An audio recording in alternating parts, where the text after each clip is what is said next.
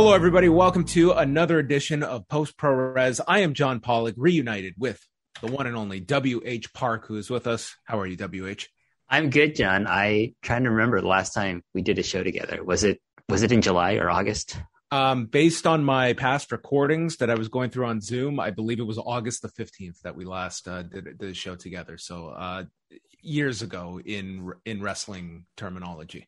Yeah, it's like, 15 years have passed in the wrestling world, the equivalent of the amount of events, especially in New Japan, since they're running the equivalent of I don't know how many years in 1 month's time, especially at Korakuen. It's funny. They've got approximately 30 shows to go this year.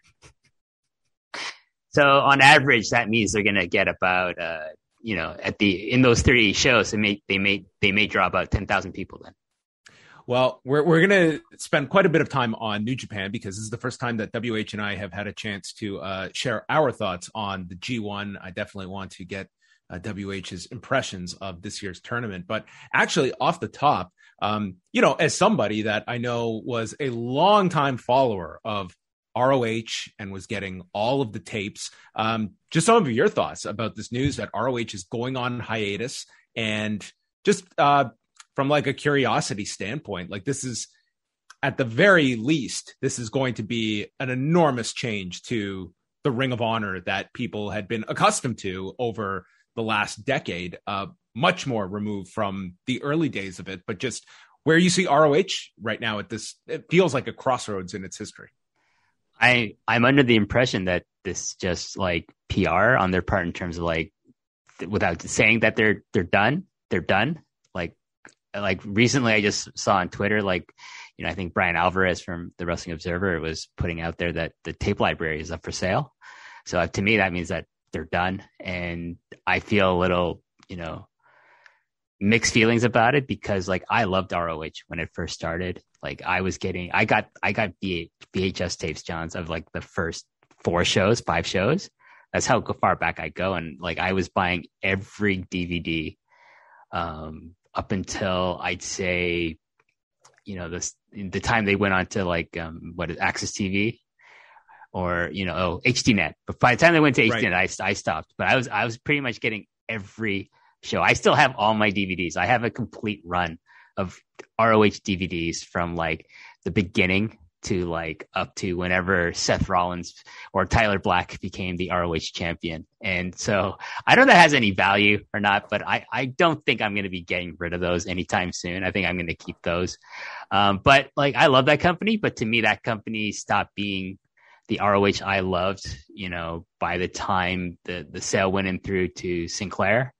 And it just kind of slowly morphed into being the super indie that I, discovered a lot of my favorite wrestlers through, to being just this company that existed to create content. And I think really when by the time Cody and the Elite got in there and they're changing it stopped being a source of American wrestling for me. At that point, I think also NXT was becoming really good, and all my favorite wrestlers from ROH were now in NXT. So I was I'm going to watch NXT now. So I feel bad for the people who have jobs there, but I'm really happy that they were able to be taken care of during the pandemic, because ROH handled that better than anyone else in the wrestling business, of taking care of their contracted wrestlers and their employees.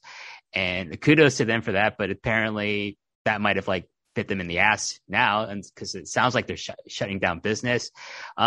All I'm going to say as far as what with the tape library, I really hope it goes to Tony Khan. I really hope, for the sake of AEW, they get the tape library, because I think they would use it better than the WWE would.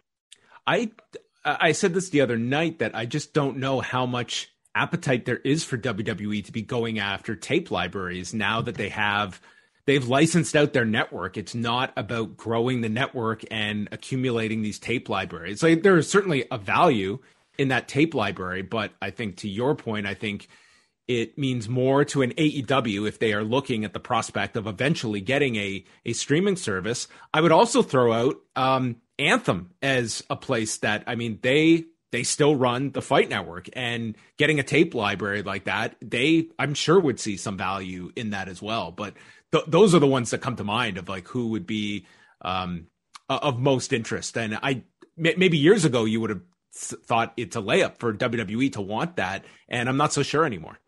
I think if they want to go for it, they will do it just to spite Tony Khan, because that seems like a lot of their business practices in relation to AEW. They're just going to spite them. So I can see them like putting a bid in, at the very least, to drive up the price, just to spite Tony Khan. Just to tie it into everything here, how would you assess the overall relationship with Ring of Honor and New Japan Pro Wrestling, which does not seem to show any more signs of a relationship by this point? But that was one that lasted many, many years. And I think people will look at the high point being that Madison Square Garden show, but that was also kind of like the last hurrah as well. When you look at Ring of Honor and what they went through after all of the talent that had left, they sold that show out pretty much on the fumes of that talent that had left, and with New Japan talent being front and center on that show. That show is probably the death knell of ROH, if you want to look back in hindsight. And it was definitely the death knell of their relationship with New Japan, because the sentiment, if you want to use like the Girls of Destiny reaction backstage of that show as like the indicator overall of the relationship between New Japan and Ring of Honor, it seems like, well, okay, New Japan does not want to do anything with Ring of Honor anymore. They had already started their plans for like what became New Japan Strong and the New Japan USA. So it always seemed like New Japan was going to go a direction of like, we're going to do our own US shows. We're not really going to need a US partner so much. And if they were going to still be affiliated with Ring of Honor, it might have been just for pure, like, like we're going to borrow some of your talent, but we're not actually going to have a direct relationship with you anymore. And it's a shame in some respects, John, because like, I think they, definitely, I think Ring of Honor in the United States, bringing in the top names of like Naito and Tanahashi and Nakamura at the time, really benefited like their shows that they did. Where were they? The War of the Worlds shows. We can now say that Hiroshi Tanahashi, Kazuchika Okada, Shinsuke Nakamura, they can all check the Ted Reeve Arena off their bucket list of venues to work. That's right. And I don't know if they ever worked those during the garbage strike that we had in the garbage strike definitely predated. Lance Storm and Chris Hero can take credit for working during that garbage strike show, but not the New Japan talent. The great garbage strike of 2009, as I recall. Yeah, but here's the thing: Kazuchika Okada can also check off St. John's Hall. That's right. That is right. And that is not what too many, well, you know what? There is quite a few Japanese performers, including Jushin Liger and Ultimo Dragon, that can check that off. But that is where, when it comes to Okada being on the Observer Hall of Fame ballot this year, don't forget the St. John's Hall years, okay? Which you and me may be the only qualified people to be able to fully break down. Well, John, I was sitting in the audience. You were sitting at the timekeeper's table. So we had two different perspectives of being at St. John's Hall, so. Yeah, I had to make sure he hit his cue. So anyway, we will, I'm sure, be continuing to discuss the future of Ring of Honor as they go onto this hiatus. But I do want to dive into the G1, because I've not got to speak with you about any of it at this point. And I guess we can maybe start with the final and move backwards. This was an unprecedented finish to a G1 final where Kota Ibushi went to execute a Phoenix Splash and ended up with a dislocated shoulder. He's going to be out of action for 2 months. And this was a pretty surreal scene, WH, and one where the match was waved off. There was no protesting from Ibushi. And I thought like you had to give a lot of credit to the way Red Shoes handled this, to the way Okada had to kind of just be the quarterback there in the ring as this is all unfolding. And as well on commentary, where they were just having to pretty much call this in real time and deal with this completely unforeseen ending to the tournament. Yeah, I watched it after the fact. I didn't watch it live. I think I would have had a much different reaction, but knowing that what was going to happen, maybe would have changed like how I reacted. But I just watching it and then seeing the point where like I think maybe he hurt himself when he did the tumble outside, like Ibushi got drop kicked to the outside and he landed on the apron, and then this Phoenix Splash gone wrong really just made it just was put it over the edge. But you're right. I think Red Shoes really just checked him and he said, oh, he's done. Call the match. And from that, you would assume that Okada was going to win the tournament anyway. So it didn't really affect the booking that much. But I think Kota Ibushi was protesting a bit. It seemed like he did not want the match to end that way. And it really took like Okada coming over and just telling him, it's okay. We can do this another time. And I thought that was really great of him because, like some people might have, other wrestlers in the same situation, there's a good possibility that some of them just sort of pouted and being upset. Oh, you ruined my moment. I was going to win the G1. I was going to have a big celebration. I was going to win in a spectacular way. But Okada was just like, it's okay.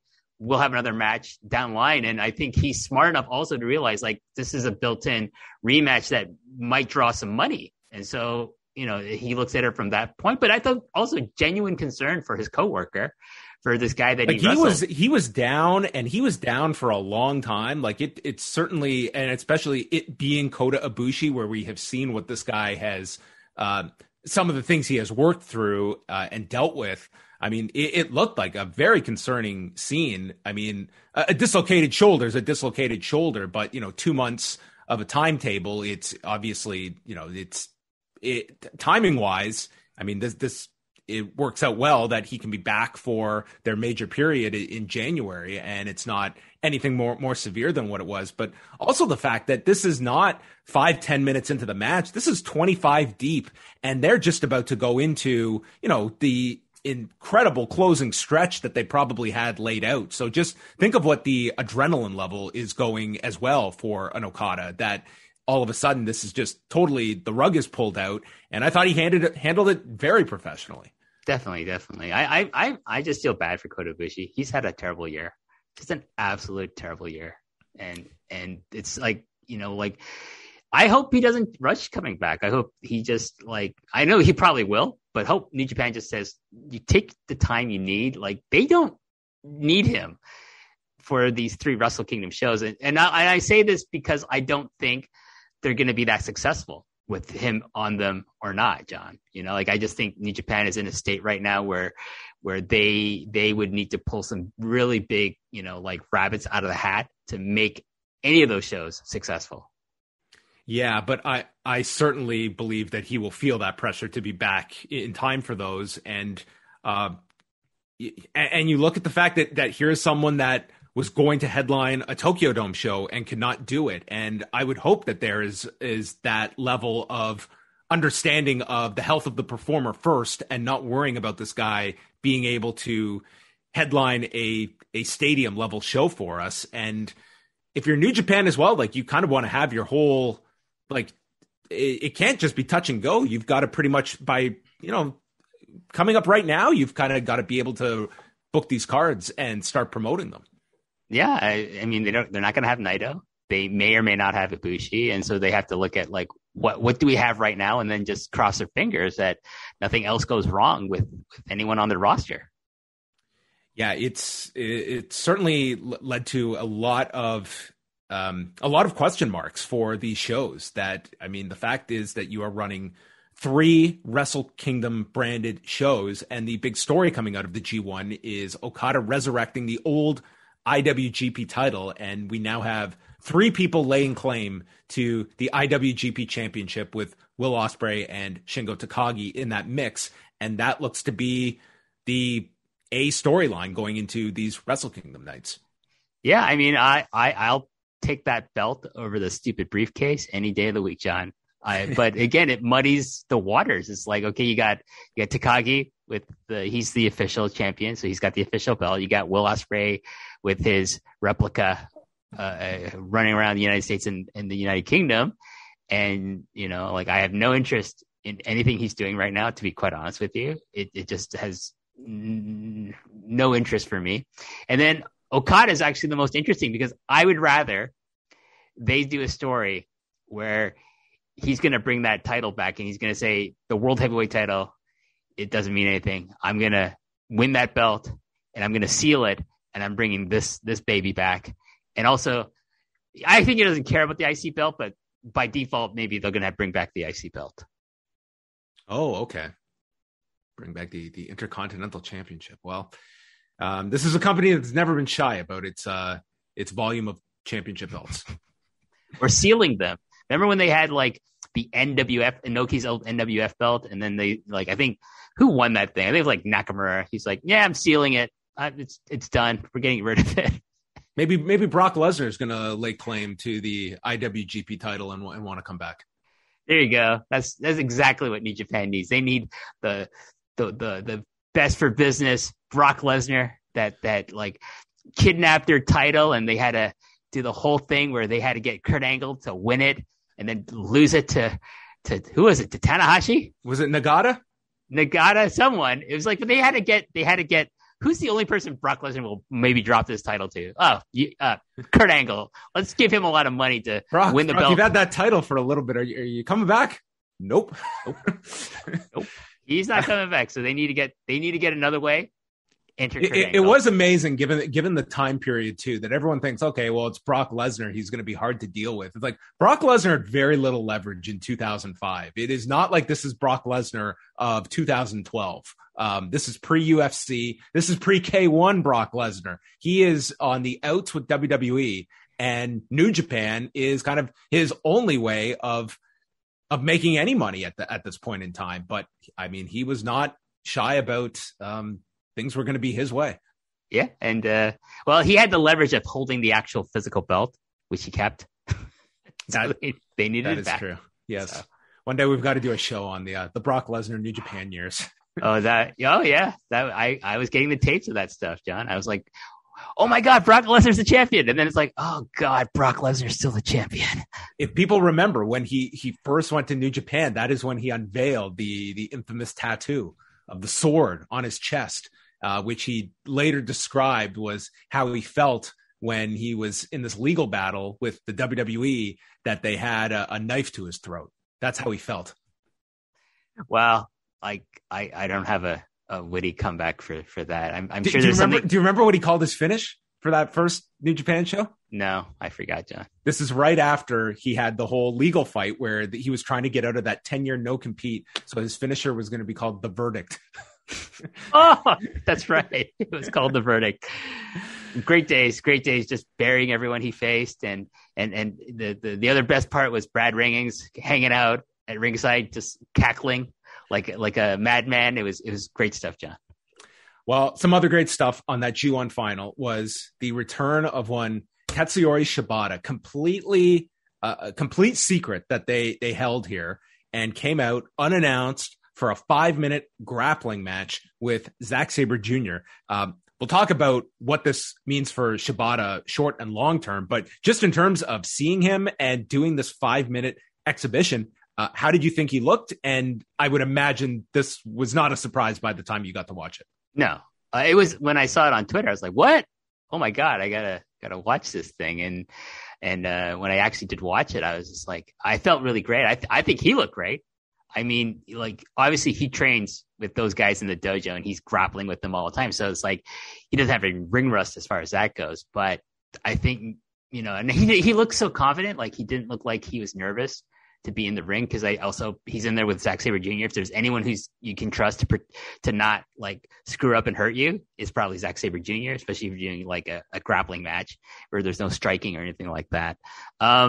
Yeah, I don't know. Like, I think I've always maintained that part of the reason I think he went to the United States was for the dojo, but also to like explore treatments for his brain injury and to like, have kind of like the Bryan Danielson, Daniel Bryan come back and just explore options as far as what's available in Japan isn't as advanced or as extensive as what's in the United States. So that's maybe he finally got the treatment. He's keeping it a secret, and then not from New Japan, but to the public at large. And maybe he's gonna make that, Bryan Danielson, Daniel Bryan comeback that I think he's been wanting to do, obviously, but he's been exploring with treatments. And then we'll see. I think if anything's gonna happen, it's not gonna happen until next year.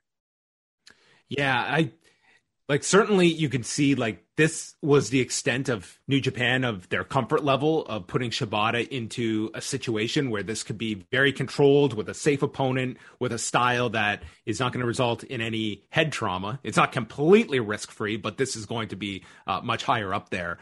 I have a hard time envisioning this guy having a full-on return to be doing anything approximating a high-level match that I think people are clamoring for. But I mean, this was just such a traumatic brain injury that he sustained. And I can't even say I would be all that upset at just him doing like this kind of like grappling style, that I think there's an audience for it.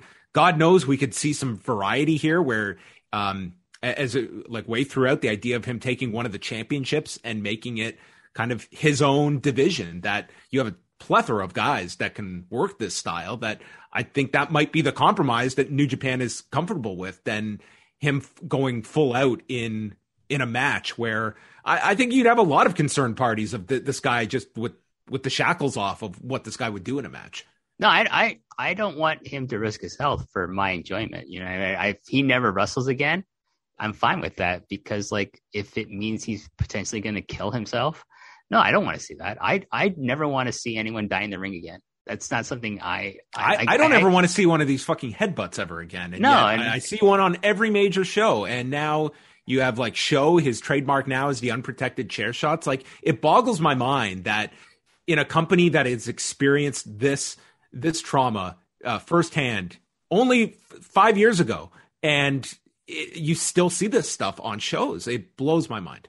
Yeah, I mean, it does to me, but at the same time, it doesn't, because wrestling is going to be wrestling. And, you know, I don't support it at all. Like, you don't need shoot headbutts. You don't need unprotected chair shots in wrestling in 2021. No one cares about that stuff. No one needs the quote unquote realism of that shit. And yeah, I mean, the big point being, like, if he just did, you know, grappling matches, exhibition grappling matches, yeah, give him the King of Pro Wrestling title, and make it actually a King of Pro Wrestling title. Like, you can actually make that phrase mean something if he held it and he just did grappling match, like 5-10 minute matches with like round system, British style, who knows, like something along those lines. Sure, I'd be totally down for that. Shibata and Jonathan Gresham. There you go. There you go. Well, he's free, so you know, potentially. So maybe he's gonna join up with maybe they're gonna maybe New Japan should buy the Pure Wrestling title. Yeah, maybe like that. That really is like the concept that you would want for a Shibata in this kind of a style, and I think people would take to it really effectively. Like, it's kind of this middle ground to reach with utilizing a Shibata and doing it in a controlled way. But this was certainly the feel-good moment of the G1 final, and completely out of left field. So it was, you know, a very small number aware of this going in. And I guess now we will see, like, in theory, if you were going to do a follow-up, you need a lot of attractions for January 4th, for January 5th, and January 8th. It's still crazy to me that they're going to do 3 of these. I mean, it just keeps in line with their business practices for the last year and a half, I think. So, like, you know, when they announced it, John, like these 3 shows, I wasn't shocked. I was just like laughing. I was just like, of course you're going to run 3, like, you know, 2 at the Tokyo Dome, 1 at the Yokohama Budokan. Sure. It's a great idea. You guys don't learn anything from like your diminishing return attendances at your shows this year. Go ahead. 2022, it's going to be better. Like, I will say this in fairness to them, they must be anticipating that full capacity crowds are going to return, and maybe the you know, like, people not going to be clap crowds anymore, because like I was reading the report you sent to me from Brandon Thurston, and it's like, you know, according to like the figures, 70% of Japan is vaccinated. So yeah, the vaccination rate has just gone through the roof over the last few months. So that is a very encouraging sign. I think by the time January rolls around, like, you know, you can probably see the Japanese government saying, it's all good. Like, maybe, I don't know about full capacity, maybe close to full capacity, but if they lift up, you know, the clapping, the no saying anything, and lift mask restrictions, maybe you can get better atmospheres at these shows. And the other thing is like, you know, there's no buzz, John, about these shows because of, TVSI, he's draconian edict. No one shall GIF our shows.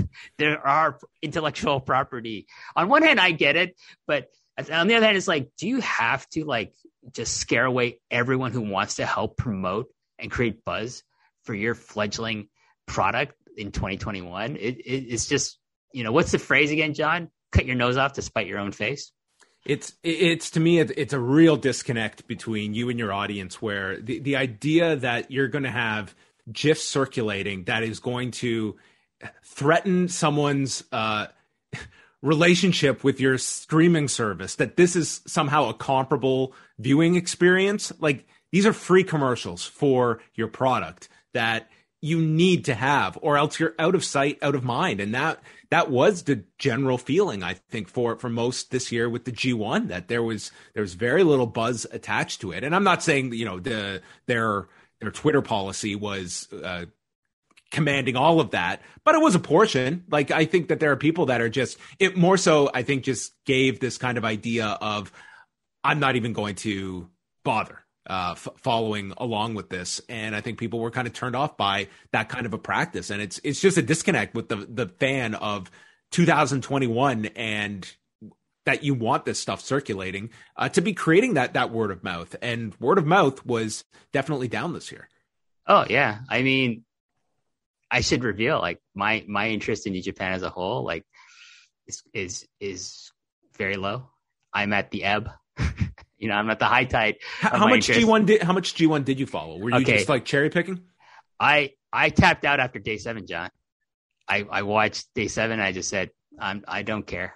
Like, there are other things I'd rather do. There's other wrestling I'd rather watch. There's other things I'd rather do with my time than watch this product that, like, maybe two of the matches on each show, like, were okay, but nothing necessarily blowing my mind away. And after like day 7, I just said, I'll watch the finals, see what happens there. And, and a part of it is also like, I'm not catching it live because of the time difference. And then I see all these, and even trying to avoid spoilers, it's almost impossible for me. Then I see the results. It's like, okay. And then was that because of John Cena? It's John Cena now. I can't blame John Cena. I don't think he was watching the G1 either. So I can't blame him for that. No, it's just I after day 7, I just said, what's happening in this company that excites me in the future? Like 3 Wrestle Kingdoms, I'm not excited about that. I think it's going to be, I'm here for the jokes, with that. I'm not interested in like what they're going to put on, because I don't think they're going to put on anything that's going to catch my interest to where I'm going to invest the time. Was there any significance to the date they decided to throw the finals on this Thursday? Because that to me was just, I didn't understand that line of thinking at all for a company that, I mean, just for maximum attention to be putting your finals on a Thursday morning for your North American audience, which there's enough of a concern about, like when you're looking at this New Japan World number. I just thought like it was just such a bizarre, like middle of the week, and you're just cutting off so many people that might even want to check in for the big final. I don't know, unless it was like a national holiday in Japan on the Wednesday. That could be it, but I can't remember what the national holidays are anymore in Japan. It's maybe it's also they couldn't get the date for Budokan in around that time outside of the Thursday or the Wednesday. And so they just said, okay, that's our date. I think also there is a kind of arrogance that Bushiroad has about, running this many shows that they probably didn't think about it. And anyone with any sense, I would imagine Geto still has some sense of like, yeah, this is what we should do. And then Bushiroad just probably overrides him and just says, no, this is actually what we're going to do. You have to, here are the dates, you fill them out. Okay. With things that are going to draw money. And it's a tough business for him to do that. And, I don't think the task is helped by having Dick Togo as his quote unquote assistant, like trying to throw in all his crazy ideas that no one cares about. Yeah. And for those curious, the 2 nights at Budokan Hall, so the B block final drew 2,088 and the finals 3,861. So you had around 6,000 people between both nights at Budokan with the restrictions.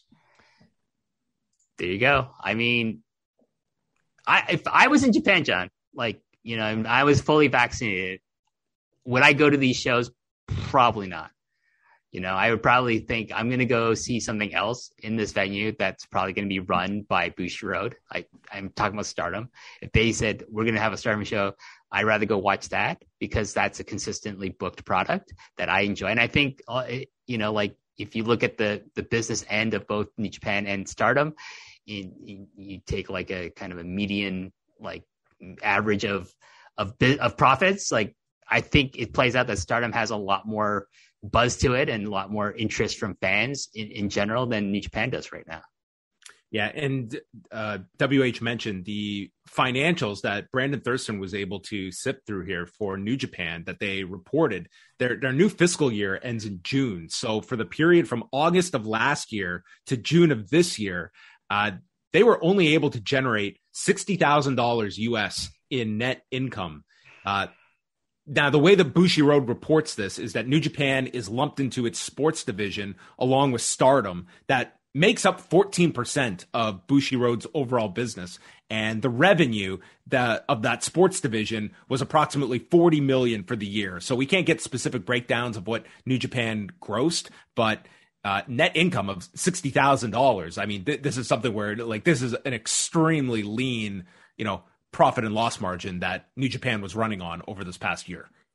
I mean, if you compare it to like some other companies, like I think Noah is doing pretty well in the same circumstances as New Japan, but they have, you know, a hotter product. So more people are interested and more people are coming to their shows. And obviously they're not running as many shows as New Japan, but I think that's to their benefit because it makes their shows feel special. And so people are willing to save up the money and then spend the money to go.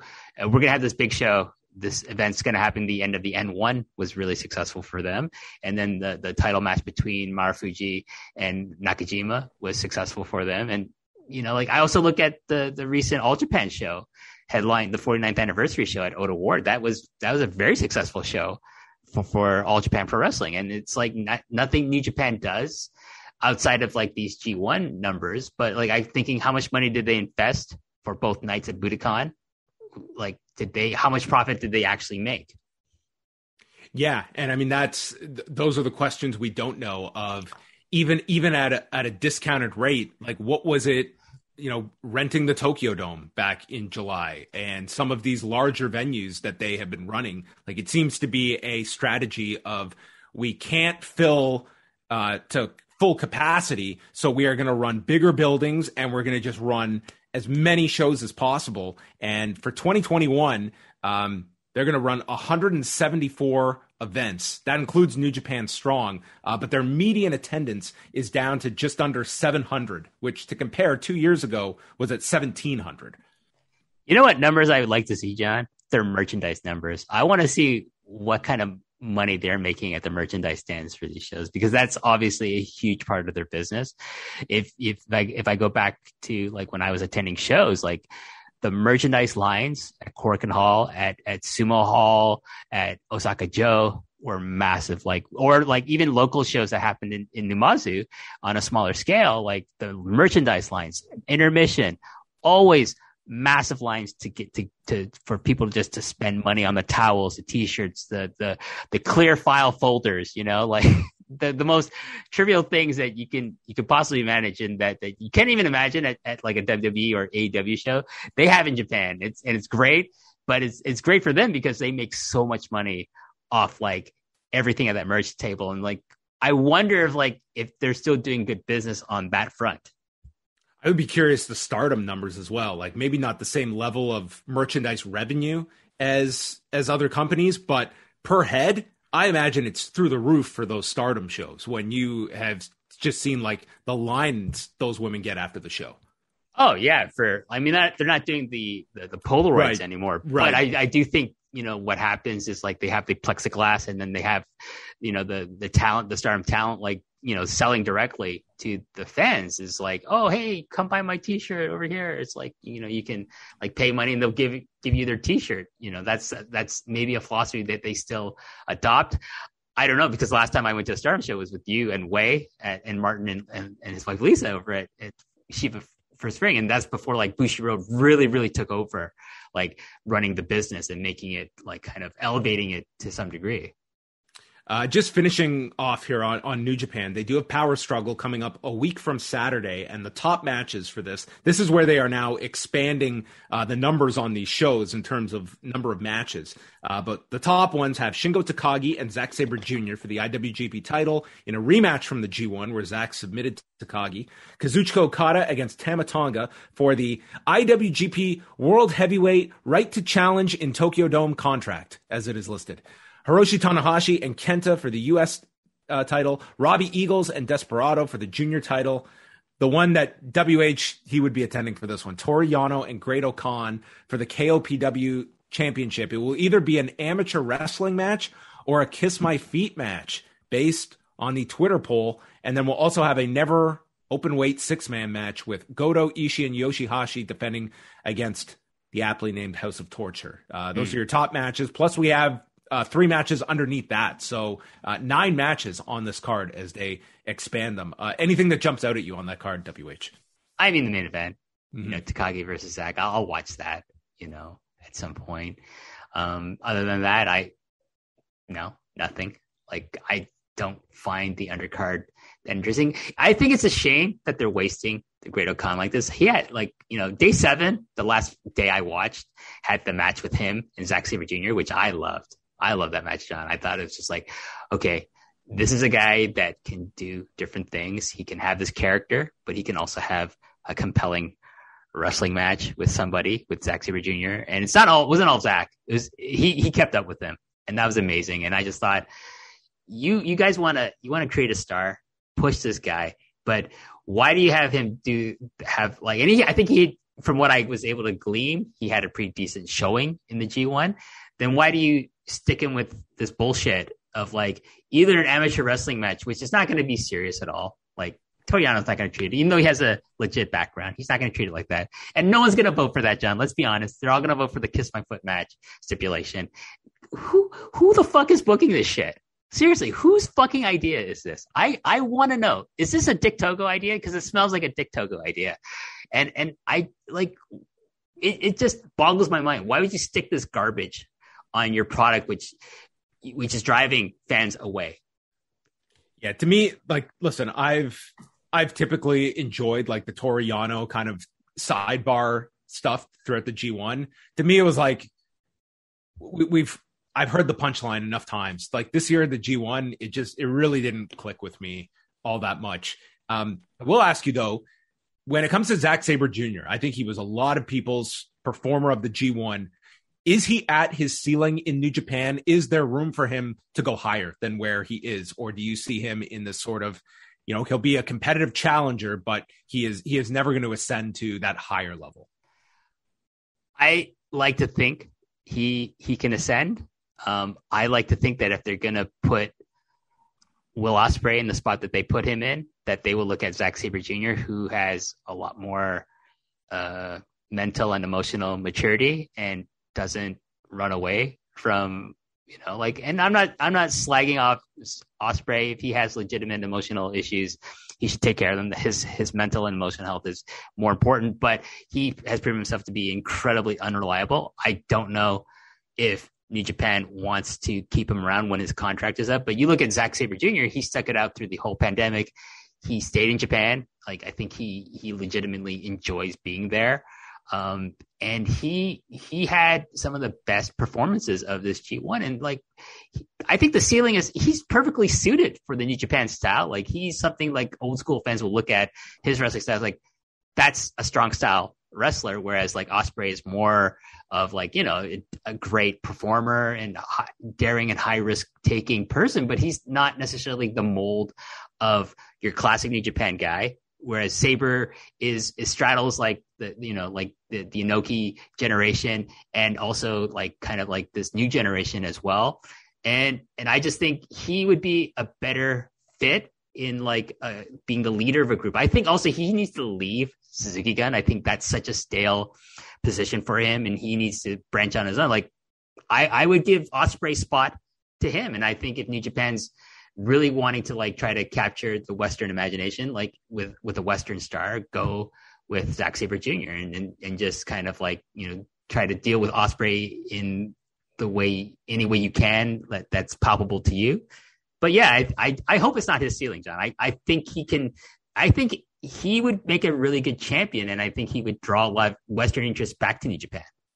Yeah, and I am curious, like, how he was figured into everything, because the Observer had reported that this Power Struggle card was not going to be Zack. It was going to be Ibushi with Shingo Takagi, and Zack had that win over Shingo, which would have put him into that whole title picture after Power Struggle, and presumably sometime in January. So I'm very curious where Zack, when all the dust settles, where he is, because I think it was undeniable to see like the performance he had, how strongly he was booked in the G1, and all of the factors that are going for a Zack Sabre Jr. that they need fresh blood in that main event scene. It's not just looking at the existing crew that is there that can have their great matches, but there needs to be some freshness in 2022, and I think Zack definitely represents that. I think, him and Jeff Cobb both are like the people they need to elevate to bring freshness to the product. And this is the other thing I wanted to point out. Like when I'm watching this, John, it's like, I look at this roster and it's so stale on top. Like I have no interest in anyone on top, to be honest with you, because it's like, I've seen it before. Like maybe Okada, because he hasn't been the champion for a while. Maybe, but at the same time, once he gets that belt and it's back to Okada being Okada again, like I'll probably like, oh, okay, I've seen this before. But if you have Zack Sabre Jr. and then you have Jeff Cobb, like who is like the closest thing to like a monster, foreign wrestler since Vader, that's exciting to watch in the Japan ring. I'm hoping they look at him and it's like saying and think, okay, we gotta. 2022, this guy has to be a big fixture. Like I can see him winning the New Japan Cup next year, actually. Yeah, that would be a great spot for Cobb. Completely agree with that.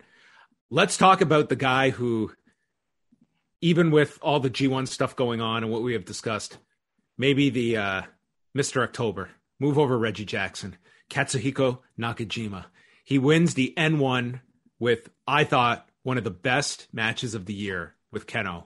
And then goes on and he beats now Michi Marufuji for the GHC title. This was not the path I was looking at this N1 ending up with Nakajima winning for the second consecutive year.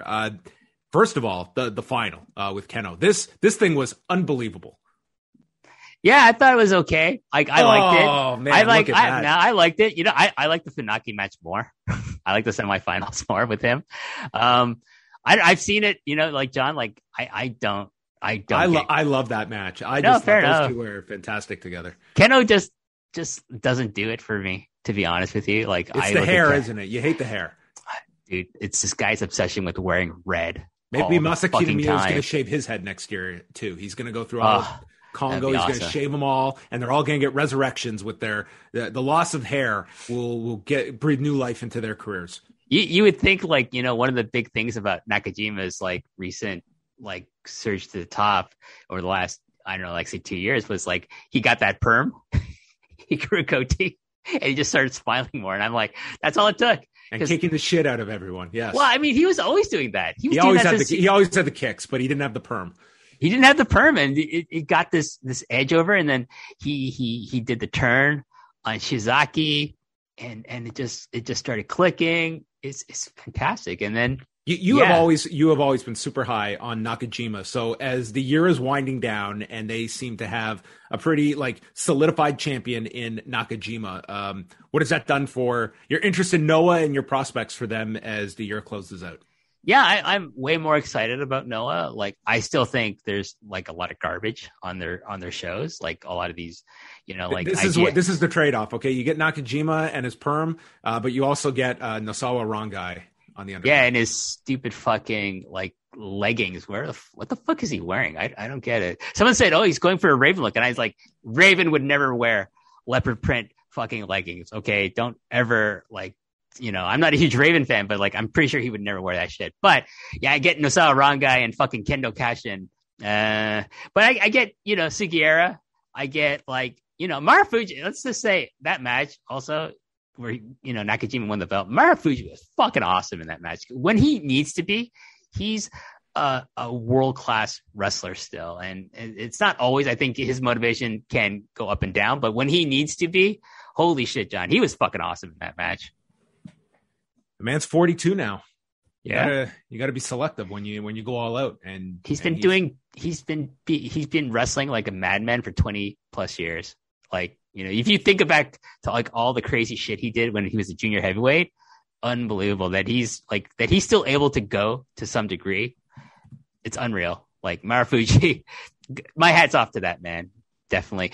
But yeah, Noah as a whole, like I am definitely interested in like the top end of Noah, like the GHC heavyweight title, because you have all these built-in storylines. You have the return of Go Shiozaki at some point, and to me, that's where you lead into like is the match between those two, and it has to be for the GHC title, I think. And I think there's a lot of legs on this version of Nakajima being champion. The last time he was champion, he was like still the cherub-faced kid, essentially wearing these really weird looking baggy pants. And then, this version of Nakajima is so much more interesting. And this version of him being the champion is makes Noah like probably the most interesting company in Japan for me outside of Stardom. So they also did the latest presentation of Kaito Kiyomiya and Keiji Muto, your MVP for 2021. And this was not Kiyomiya's win. It was instead they went to a 30-minute draw. Is this elusive win for Kiyomiya coming, WH? Listen, even if he fucking beats Muto, which, is up in the air, it's not going to be a decisive win. Let's just be honest. Nosawa Rangai is not going to have Keiji Muto lose in a decisive way that makes his opponent look better than him. That's never going to happen as long as Nosawa Rangai is booking this fucking company. And so even if Kiyomiya gets the win, it's going to be a banana slipping on the banana peel win. That's what it's going to be, John. It's going to be Muto made a small mistake and he's going to get rolled up. He's not even going to get his fucking finisher on him. He's going to roll him up and then Muto's going to kick out a 3.1 and that's it. And, Kiyomiya got his win. Oh, yeah. Okay. Like I hate saying this. I used to love Keiji Muto so much. And to think of him being like the new Kevin Nash and Scott Hall of 2021 is like, it's kind of depressing to think about. All Japan had their anniversary card at Oda Ward Gymnasium, drawing 1,242. So that's a very good outing for them at Oda Ward. And this was highlighted by the match you told me about immediately between Jake Lee and Kento Miyahara, which I sat down that night and I watched this thing from start to finish. It was a terrific match.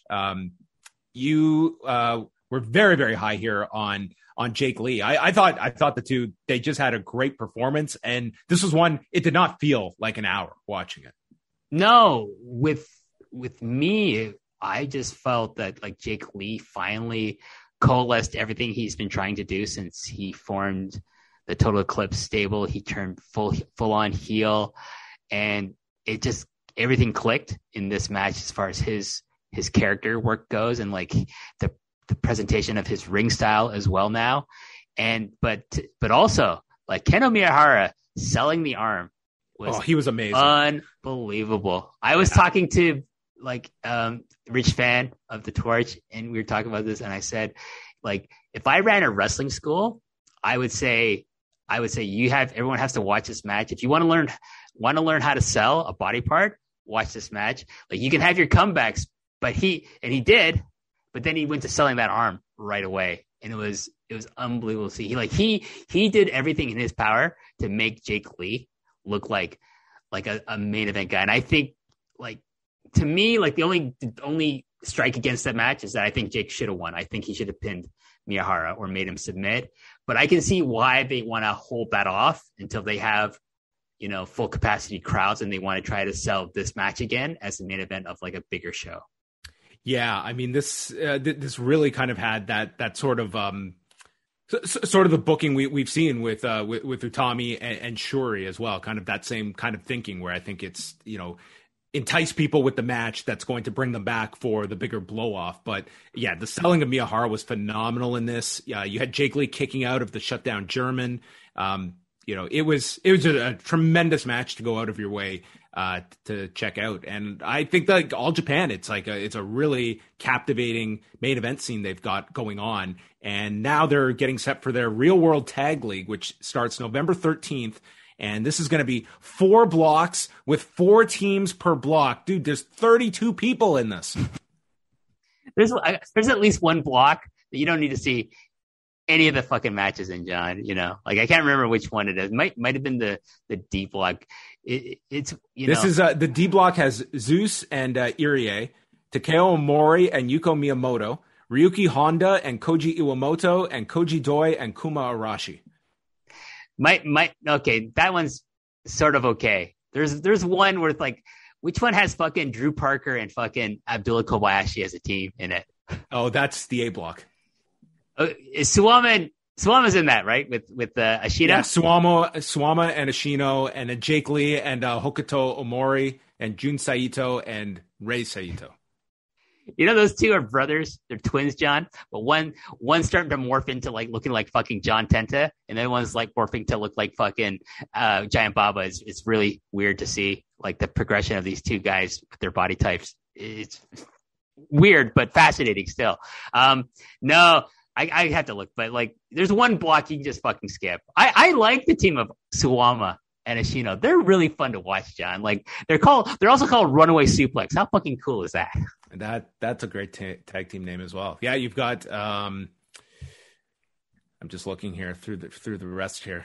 Yeah, the C block is a little missable. You can certainly it's Shuji Ishikawa and friends making up the C block. Oh yeah, C block is shit. Yeah, C block is shit. That's probably the one you're thinking about. By the way, so we should also mention that Zeus has left All Japan as a contract wrestler, and he's restarting Osaka Pro Wrestling, which I think is really interesting news because that promotion's never fully gone away, but it's never fully had any buzz to it. I think no promotion ever fully goes away in Japan. No, this is true. This is true. There's always an anniversary show to get to, and resurrecting a company such as Osaka Pro, it is back.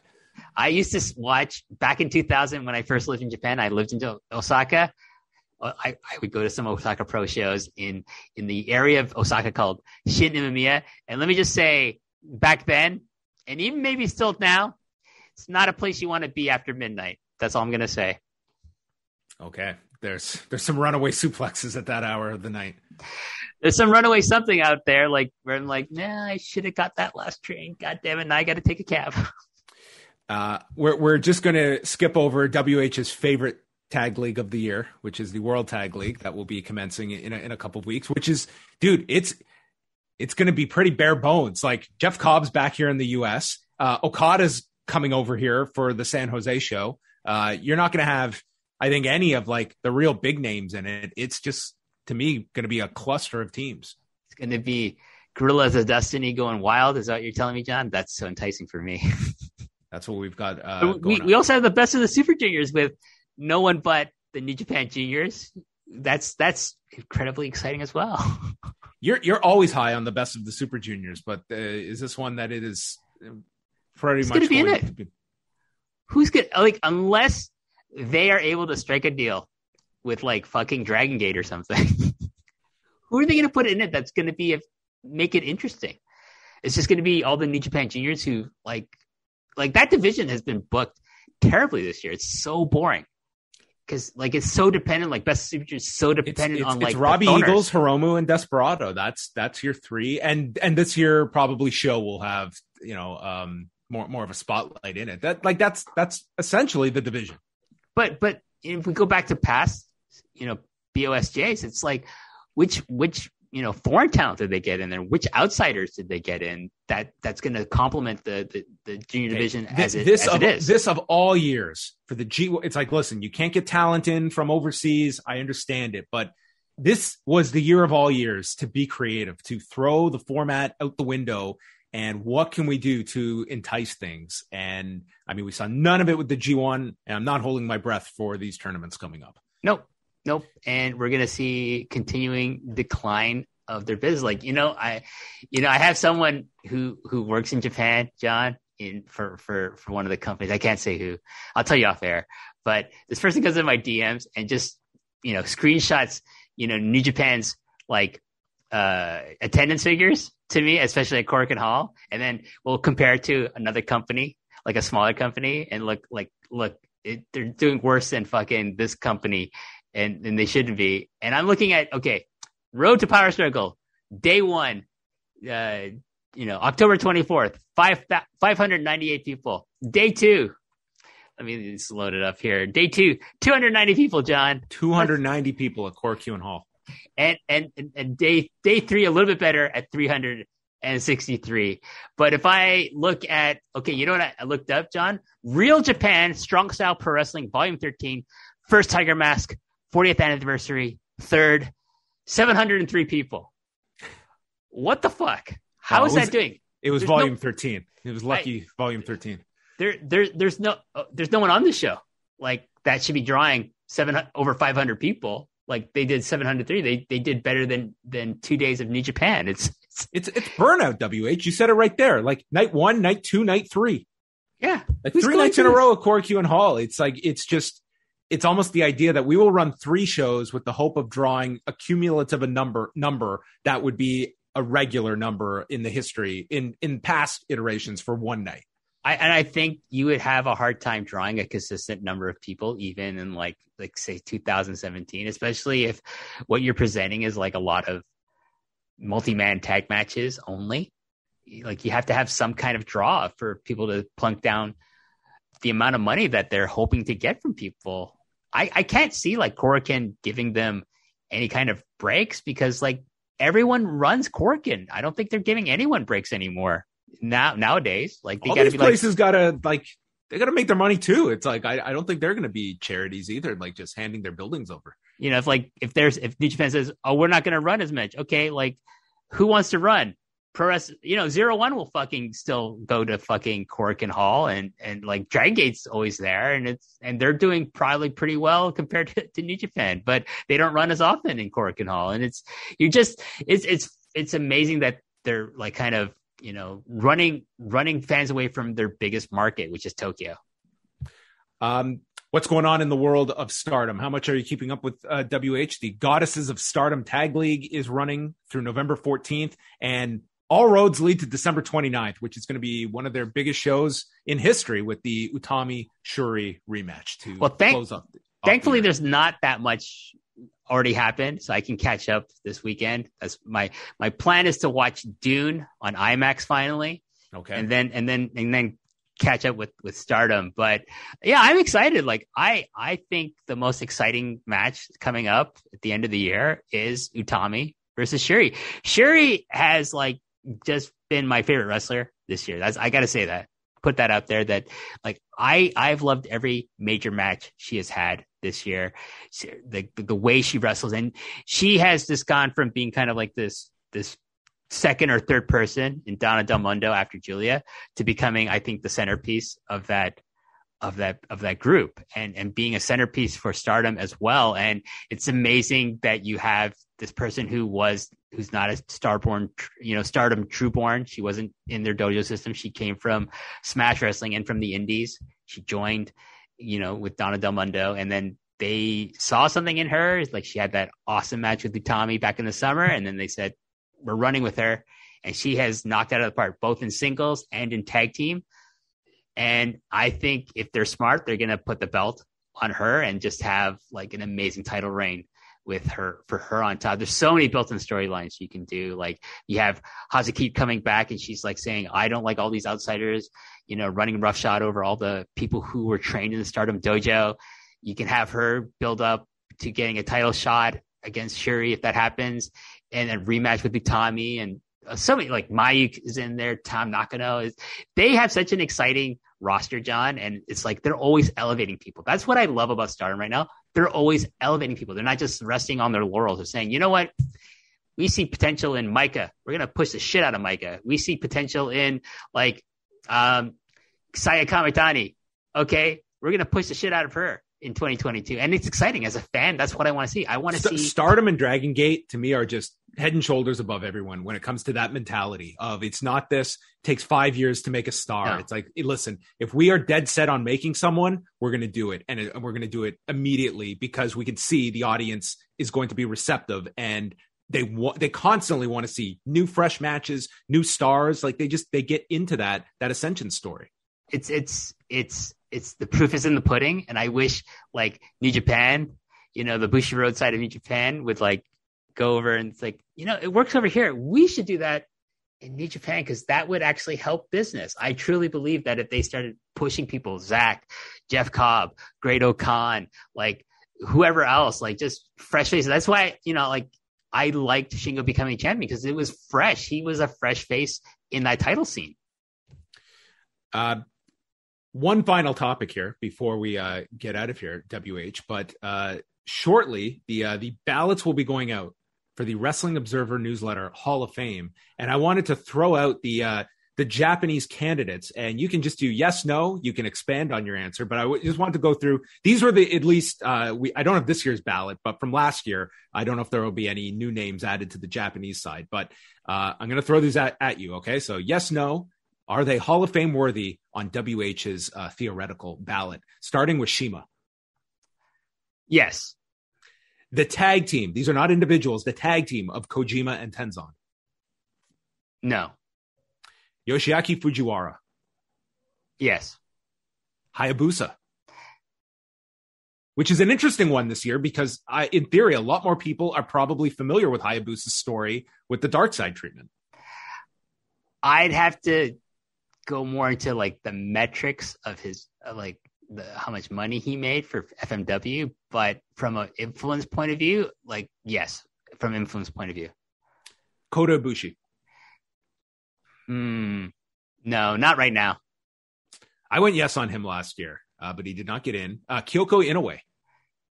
See, my classic Joshi is such a blind spot, but from what I can glean, yes, because like I think she's a very influential person in the world of Joshi.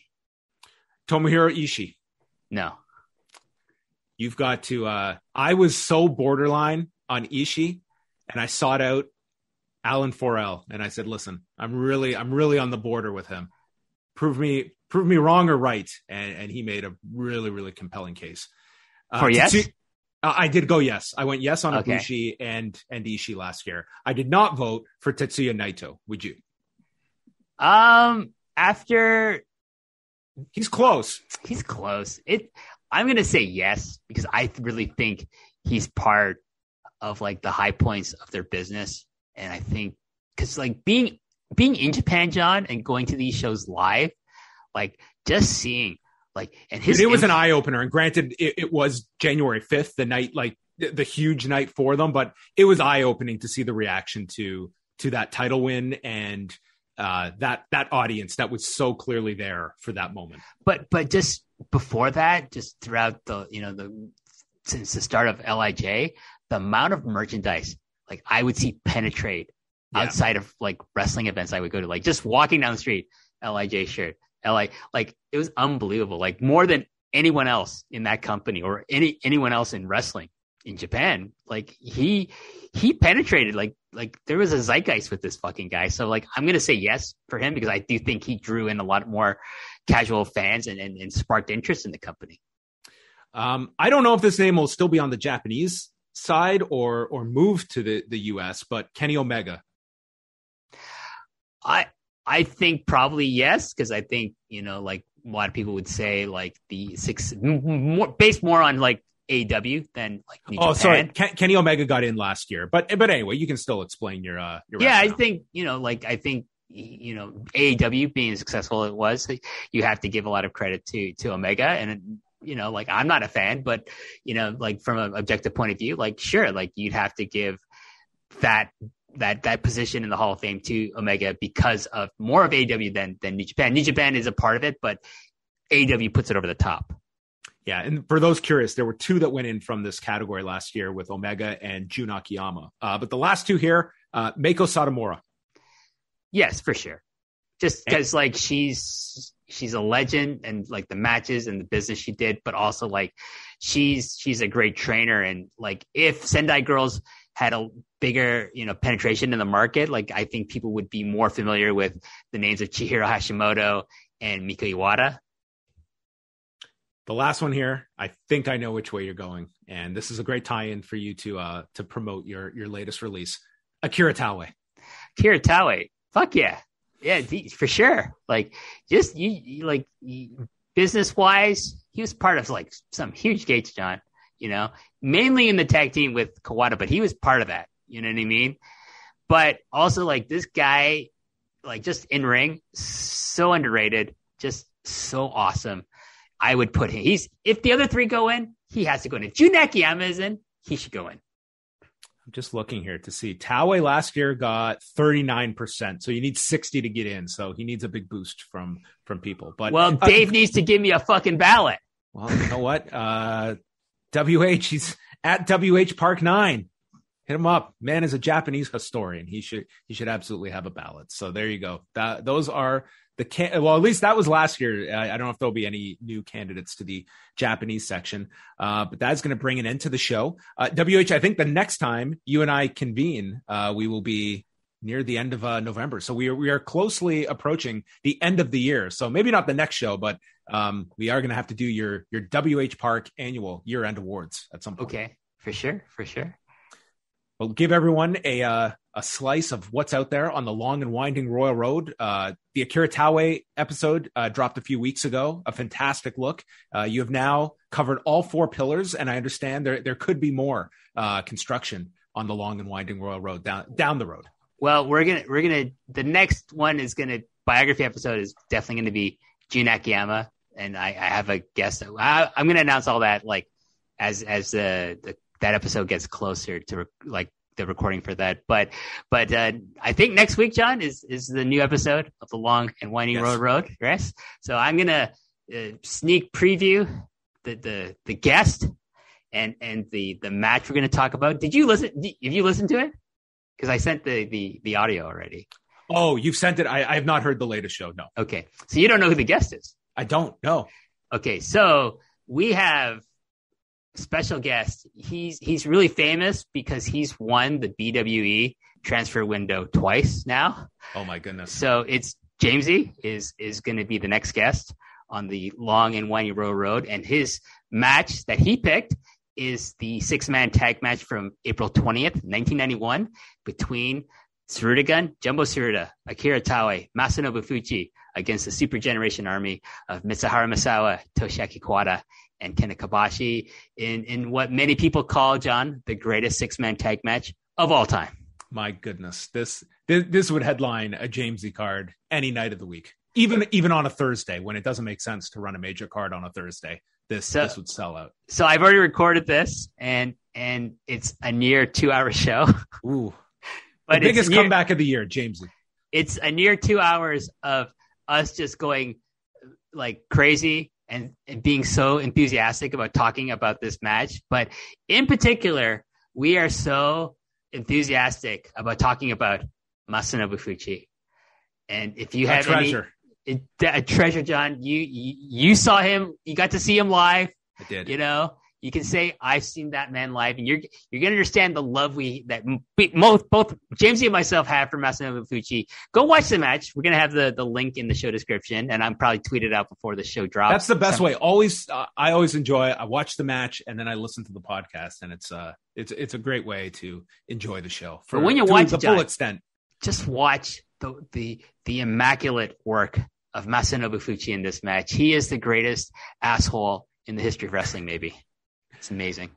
Fantastic stuff. Well, I very much look forward to that. The Long and Winding Royal Road dropping next weekend. So check your local post wrestling listings for all of that. But WH, thank you as always. It's great to catch up. We will not have such a long gap before you and I reconvene because we need to put the whole industry in check by getting your opinions. That's right. And we need to go get some coffee sometime soon too.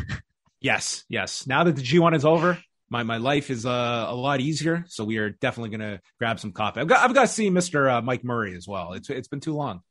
Yeah, I think he would enjoy that as well.